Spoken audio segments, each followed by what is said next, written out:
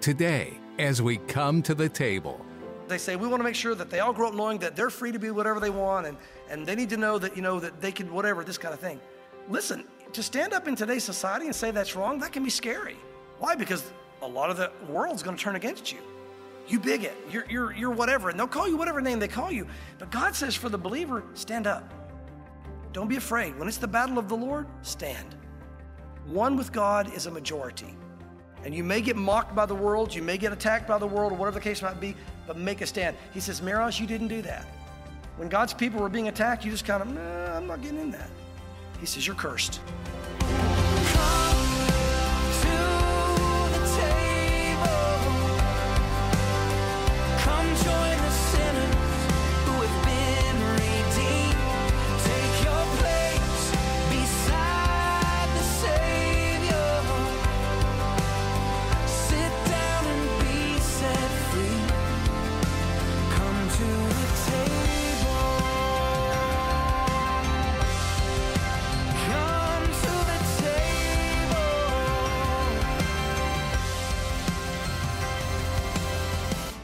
When you witness two people or groups having a disagreement, do you stand up for one of the sides? There are many times people don't stand up in the name of not wanting to get involved, or because they don't want either side to be mad at them. How about when it's a topic you care about? Do you stand up then? Well, thanks for staying with us today as we come to the table, the daily Bible study program of Pastor Mark Kirk of Calvary, Knoxville. Too many times Christians stand on the sidelines of a moral argument and don't stand up for biblical truth. It's usually because they don't want to ruffle any feathers. Well, in today's message, Pastor Mark warns you if you don't stand up for the battle of the Lord, you may not upset anyone, but you will be cursed. Now, let's join Pastor Mark in the book of Judges, chapter 3, with today's edition of Come to the Table. He said to her, stand at the door of the tent, and if any man comes and inquires of you and says, is there any man here? Then you shall say no. And Jael, Heber's wife, took a tent peg. Now these things were, again, these are not small little nails. These are big spikes because they would use them to hold down the edges of the tents. And the wind out in the wilderness like that, it would blow pretty hard. You really had to really nail down your tents. By the way, the women were really strong because they're the ones, are you ready for this? All the tough men of that day, the women set all the tents up. They would drive the stakes in the ground, set these tents up, do all the work, and the men would just show up and lay on their rug and start doing whatever a man does, right? But the women did that. So the women were really tough. She knew how to nail a tent peg. She was good at it. And so you imagine a big steel spike, all right? More like a railroad tie, almost, not tie, but railroad spike. The metal pegs that they put them with, than the little thing you might be thinking of. It's not like a nail that way. And she took this tent peg, took a hammer in her hand, you can see what's coming here, and she went softly to him. Look at this gentle little woman. And she drove the tent peg into his temple, and it went down into the ground, for he was fast asleep and weary, and so he died. Just bam, he was done. Now, this is one tough lady. Again, but this is something where God was bringing judgment on Sisera, because Sisera was now being judged by the Lord for oppressing the children of Israel. And God raised up not only one woman to lead them, Deborah, a strong woman in the Lord. He raised up now another woman, Jael, to fight against them as well. And she's going to be the one that gets the main glory of this. And then as Barak pursued Sisera, Jael came out to meet him, and she said to him, come and I'll show you the man whom you seek. It's like, hey, you that guy you're looking for? I know where he is. I've got him. What? Yep, I've got him. Come on, I'll show you. Wow. Who are you? And when he went into the tent, there lay Sisera dead with the peg in his temple. So on that day, God subdued Jabin, king of Canaan, in the presence of the children of Israel. And the hand of the children of Israel grew stronger and stronger against Jabin, king of Canaan, Sisera's commander, until they had destroyed Jabin, the king of Canaan. So God giving them greater and greater victory until they had victory there in that whole region. And now we come to the Song of Deborah in chapter 5, and now they begin to sing this song about what God has done. Now this is quite the song. You think we have a lot of verses in our song. This is quite the song here. Look what it says. And Deborah and Barak, the son of Abinoam, sang on that day, saying, when leaders lead in Israel, when the people willingly offer themselves, bless the Lord. They start the song off by saying, when God's people, when they'll step up and lead, everyone's blessed. When leaders will just lead. And really, it's almost kind of a, I don't know if that made, Barak feel a little bit bad or not. He probably was feeling like, okay, well, I led some. You came with me, but I led a little bit. Because really what this verse is saying is how blessed Israel is when the leaders will lead. And God called the men to step up and lead. And when the men step up and lead, how blessed they are. How blessed the families are, how blessed the church is when men will just lead and be leaders. It's a shame when the women have to become the leaders because the men won't do it. Again, nothing wrong in that. This is not wrong about women being leaders or some issue about one being. I shouldn't have to say that in the church, but with the environment we live in today, I feel like I have to at least mention that. But the point they're saying is how God will bless if Barak had just led, And Deborah did lead, and then Barak kind of led after she led. He says, "Hear, O kings, give ear, O princes. I will sing to the Lord. I'll sing praise to the Lord God of Israel. Lord, when you went out from Seir, when you marched from the land of Edom, or the field of Edom, the earth trembled and the heavens poured." What he's saying is during this battle, there was a great thunderstorm. That's going to explain in just a minute why it says that the river Kishon was a torrent. Because what happened is the earth is trembling. That's the thunder. God began to send thunder and God began to send rain. Why would God send thunder and rain in that battle? Because remember who had all the iron chariots with the wheels trying to get through the mud. See what God did when he began to attack? God brings a rainstorm, sends all the rain in. God uses nature oftentimes in battles. The Bible says he uses snow and other things for battles. And so God sends rain, makes the field all muddy. The chariots became useless. You can't go anywhere if all the chariots are stuck in the mud. Now the enemies of Israel can be overtaken. The men of Barak, they go and they begin to fight them sword on sword. It's an even battle. They have to jump out of their tanks, so to speak, and leave their horses behind in their iron coverings in these chariots and fight them hand to hand to hand. God was helping the children of Israel, so they defeated them.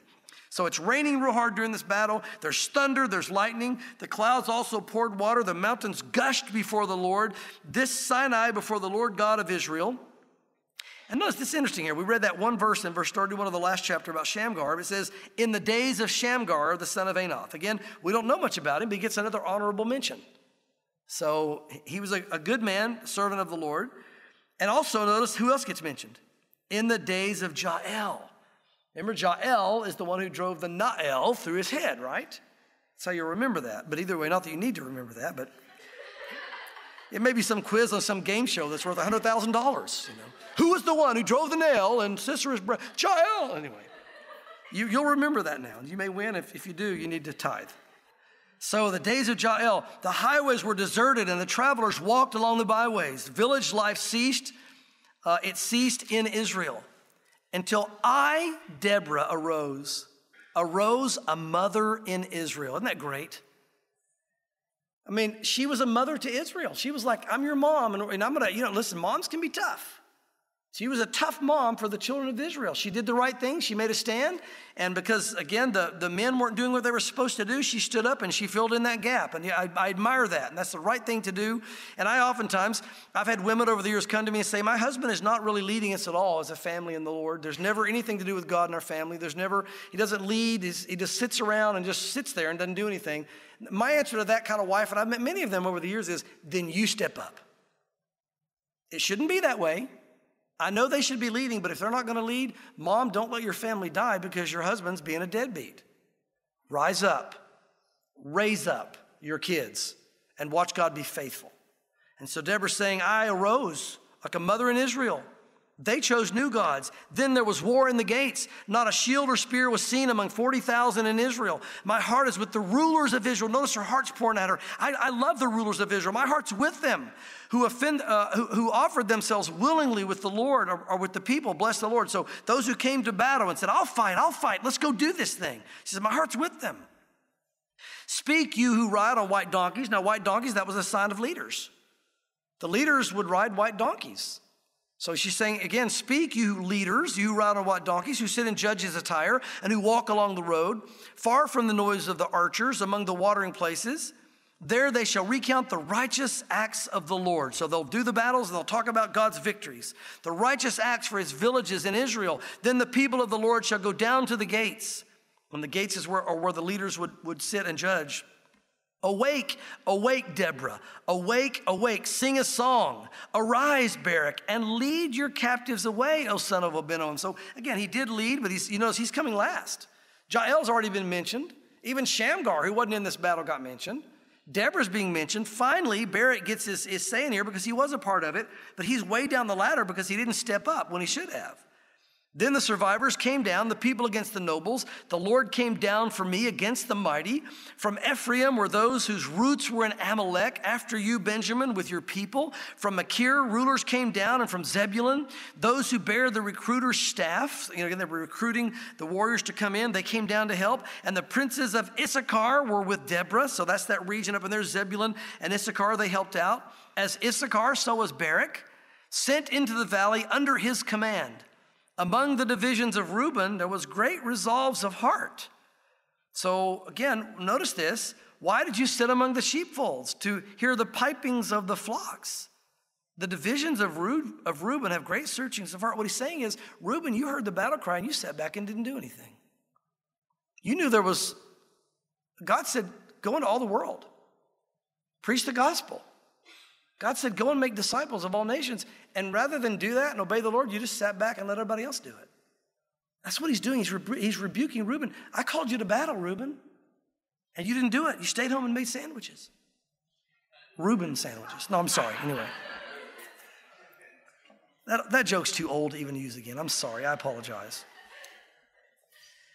But notice what he's saying is, you're having great searchings of heart now. Why? Because you realize, I should have stepped up to the plate. I really should have helped. I should have been involved.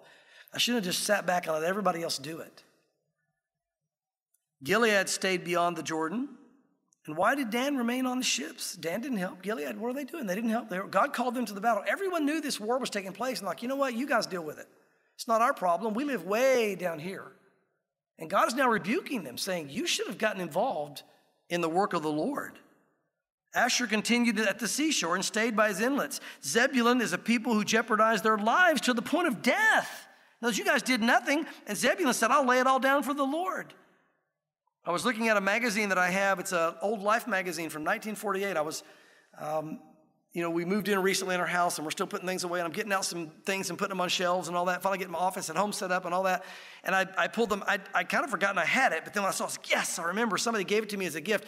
It's a Life magazine from 1948, the first issue that came out after Israel declared themselves a nation. And in the magazine, it talks about Israel declaring themselves a nation and all that happened. And it has pictures in there, and I don't know if they would do that today, but pictures of dead Israeli soldiers laying there from the battles. Kind of like, wow, I don't know if in a magazine they do that today or not, but there they were. And my thought was, wow, these are men, they were young men. And they gave their life for their nation. I said, you know what? We're fighting for our nation. We're back in the land. We're a nation again. Here come our enemies. We're going to fight. This is the same kind of idea that he's talking about, that she's talking about. Zebulun says they jeopardize their lives to the point of death. We're willing to put our lives on the line. We'll go fight for Israel. And because those men that I saw laying there dead from 1948 fought for the nation of Israel, and really I know it's because of the Lord, but because they stepped up to the plate and answered the call, what happened? Now they're back in the land. They're established as a nation, and they're safe. I know everyone hates them, but they're strong and they're safe. They're protected of the Lord. And so she's saying, these guys did this. Naphtali also on the heights of the battlefield. The kings came and fought. The kings of Canaan fought. In Tanakh by the waters of Megiddo. Now, what are the waters of Megiddo? We're going to see the Kishon, which again was a torrent when this storm came. They took no spoils of silver. They fought from heaven. Look at this. They fought from the heavens. The stars from their courses fought against Sisera. Now, we're pulling the spiritual curtain back a little bit here. Did you know in Scripture that angels are referred to as stars? Another name for angels in the Bible are stars. You have literal stars, and the angels are referred to as stars. We see in Job that it says the stars rejoiced with God when he created everything. So you see them, again, we see here the picture of the stars fighting from heaven. Speaking of the angels were in this battle. You know, he said God gave the victory. God had angels there fighting against these guys. So they've got lightning and thunder. They've got the angels fighting against them. God putting fear in the heart of the enemy. God encouraging, Barak because of Deborah and all this. These guys didn't have a chance. The torrents of Kishon swept them away. Again, this is that small little creek area there that again becomes this raging torrent when it rains hard, like flash flood. The ancient torrent, the torrent of Kishon. Oh, my soul, march on in strength. It's almost like this declaration of, yes, God gave us power. Then the horses' hooves pounded, the galloping of the steeds. Curse Meroz, said the angel of the Lord. Notice why. Curse its inhabitants bitterly. Why? This wasn't who they were fighting. This is another people group that lived right there close to the battle. He said, curse its inhabitants bitterly because they did not come to the help of the Lord, to help the Lord against the mighty. Guys, there is a reward when we make a stand in our culture today. When our culture is going against the word of God and they're downing God's word and they're fighting against the things of God and they're fighting against right and exalting wrong, God says, you know what, as believers, we're to step up. And we're saying, you know what, I'm sorry, that's not right. Here's what the word of God says. This is what's right, and that's wrong. You know, you may have heard, I don't know if you did or not, but Governor Brown in California this passed some new law that they have to teach homosexual, relations and all that, how that works among people, to the elementary students now. It's required in California schools. They have to teach it to them because they say, we want to make sure that they all grow up knowing that they're free to be whatever they want and they need to know that, that they can whatever, this kind of thing. Listen, to stand up in today's society and say that's wrong, that can be scary. Why? Because a lot of the world's going to turn against you. You bigot, you're whatever, and they'll call you whatever name they call you. But God says for the believer, stand up. Don't be afraid. When it's the battle of the Lord, stand. One with God is a majority. And you may get mocked by the world, you may get attacked by the world, or whatever the case might be, but make a stand. He says, Meroz, you didn't do that. When God's people were being attacked, you just kind of, I'm not getting in that. He says, you're cursed. Heavy, heavy. Most blessed among women is Jael. Now she's going to be exalted even more because she was involved. She and Deborah, they're the ones that are doing the victory lap here. The wife of Heber the Kenite. Blessed is she among women in tents. He asked for water, she gave him milk. She brought out cream in a lordly bowl. Now they begin to wax eloquent here. I doubt it was a lordly bowl. It might have been, whatever that is. She stretched out her hand to the tent peg, her right hand, to the workman's hammer. She pounded Sisera. She pierced his head. She split and struck through the temple. You thought I was giving you details. And her feet, or rather at her feet, he sank, he fell, he lay still. At her feet, he sank, he fell. Where he sank, there he fell dead. Pretty graphic. Again, what kind of tune this had? I don't know. I think about, it sounds more like, some kind of, grunge metal or something. But And the mother of Sisera looked through the window and cried out through the lattice, why is the chariot so long in coming? Why tarries the clatter of the chariot? Saying, look, his family was looking for him. He's not coming home. Her wisest ladies answered her, and yes, she answered herself, are they not finding and dividing the spoil? To every man a girl or two.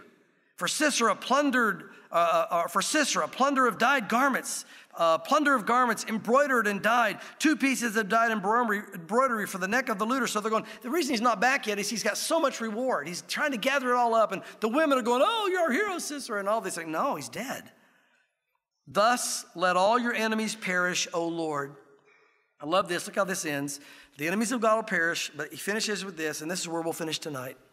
But let those who love him, that is, those who love the Lord, be like the sun when it comes out in full strength. Wow.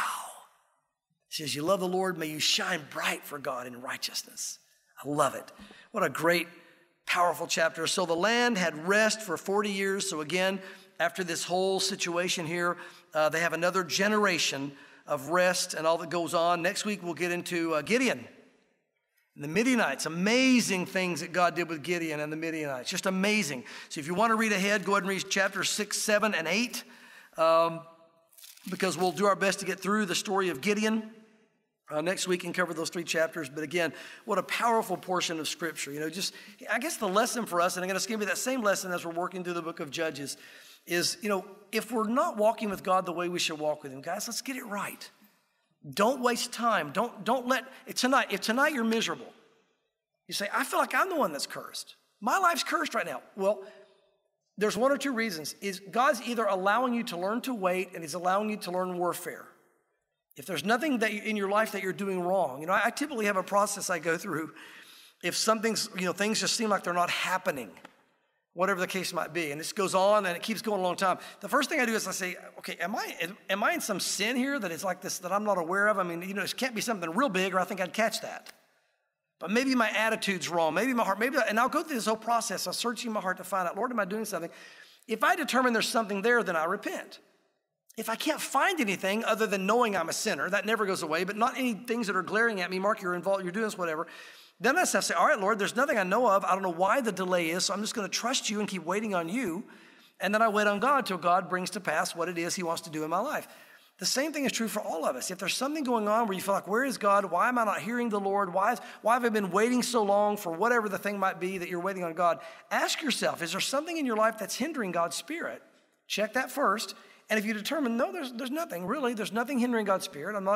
If you're in sin, you're going to know it. If there's not, then say, all right, Lord, then I'm going to wait on you and trust in you. But don't sit around for, 8 years, 18 years, whatever, waiting while you're suffering in the consequences of not walking with God to finally cry out to God.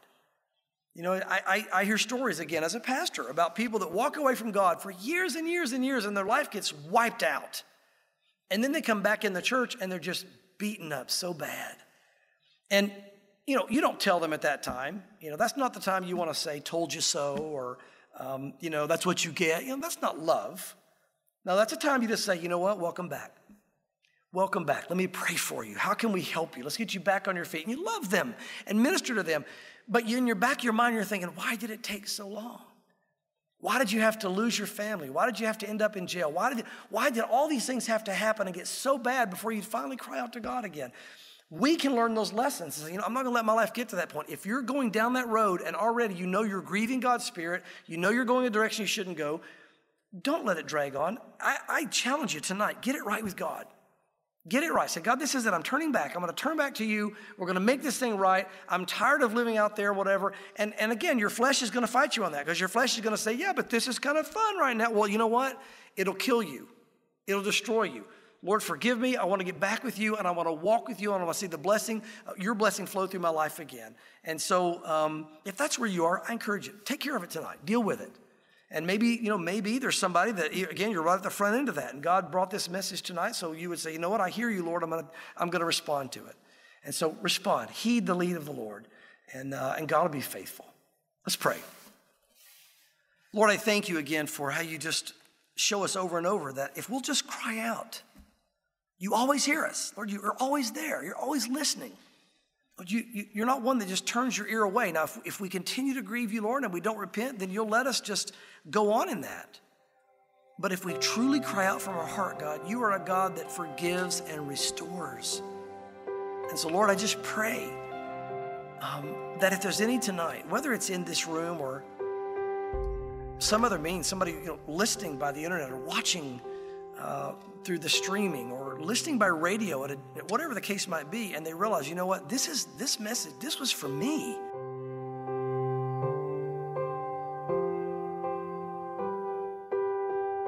You've just heard Pastor Mark teaching from the book of Judges here on Come to the Table. One of the most remarkable stories from Judges is the story of Gideon. With just 300 men, Gideon and the Israelites defeated an army of 135,000 Midianites. But it wasn't because Gideon was a military genius or because the Israelites had some new advanced weapon. It's because Gideon trusted and obeyed God. God fought for the Israelites and completely defeated the Midianites.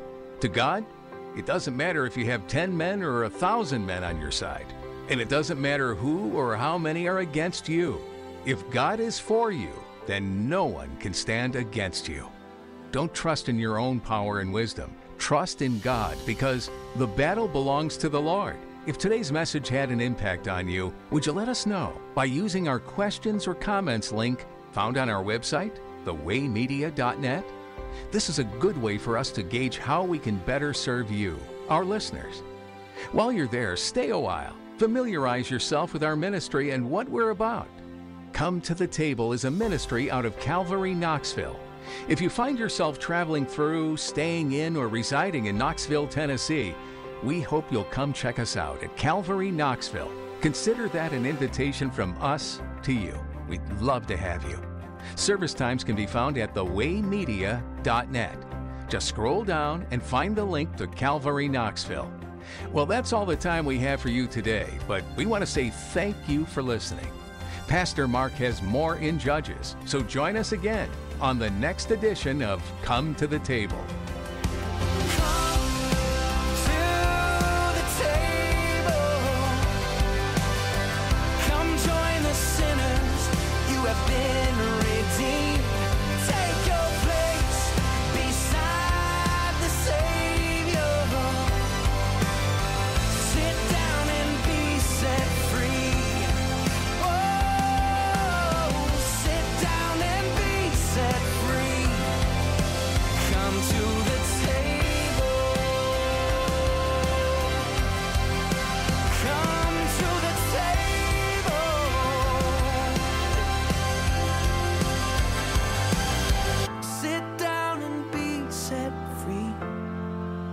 Come to the table. Come to the Table is a radio outreach ministry of Calvary Knoxville.